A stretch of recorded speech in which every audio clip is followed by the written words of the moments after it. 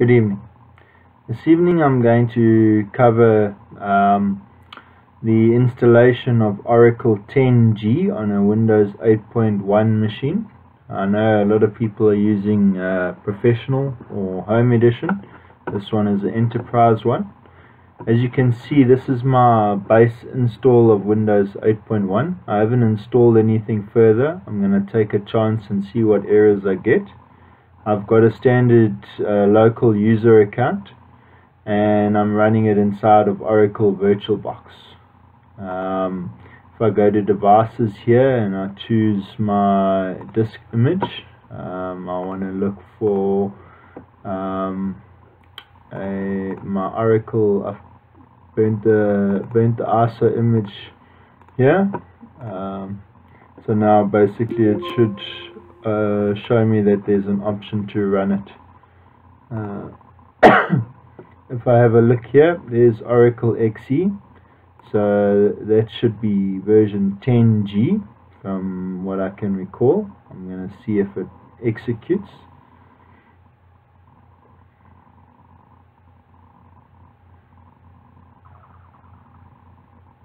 Hoping to replicate whatever issues people are experiencing with the installation. As you can see there, it says 10G Express Edition, so this is the correct version.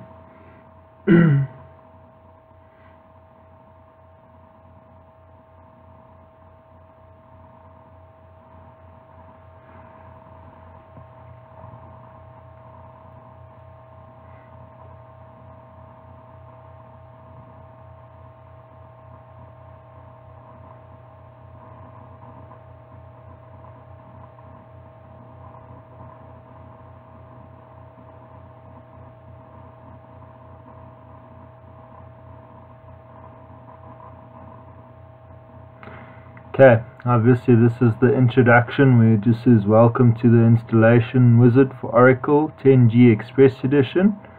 I'm just going to choose next.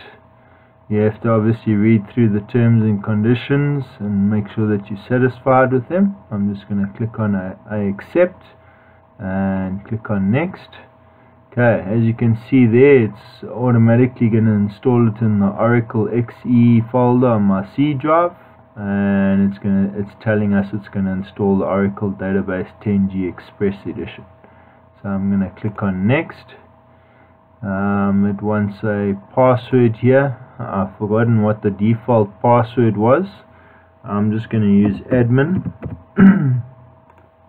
and confirm that admin. Click on next.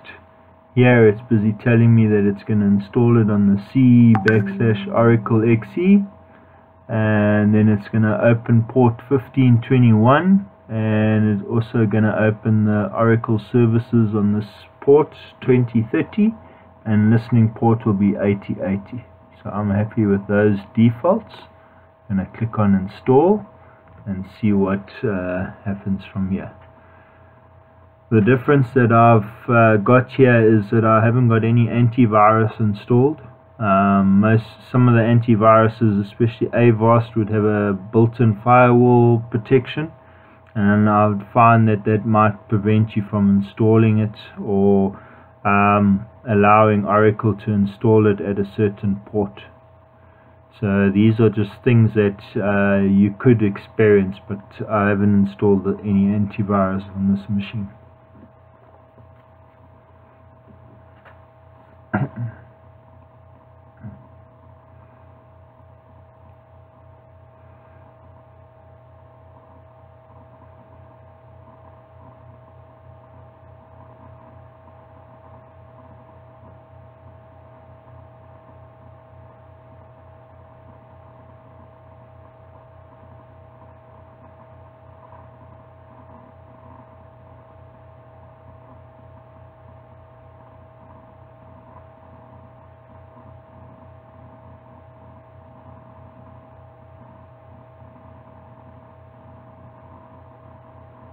As you can see here, it's busy telling us it's going to create the service and start.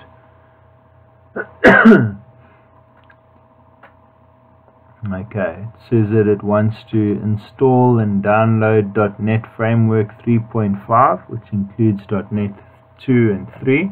I'm not going to try and download this because I know that these files will they're quite a large setup. I've already got them, so I'm going to say skip this installation, and let's see if we get any problems. Okay,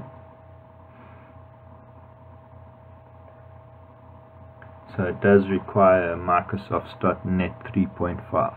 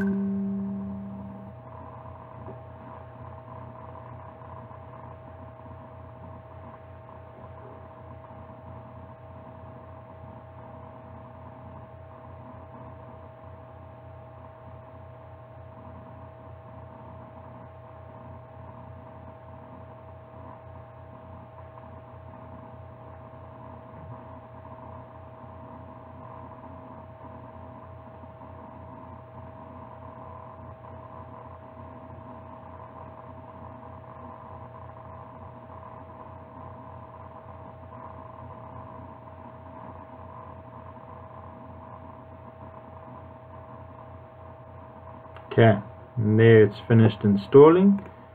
I click on finish, it should load up the internet, and when I try and connect to the local port, which is this 8080.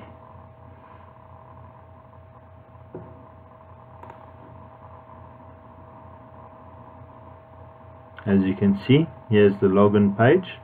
That means that the Oracle database was successfully installed. I trust that you enjoyed watching this video, and I hope that it has been helpful. Thank you very much. Goodbye.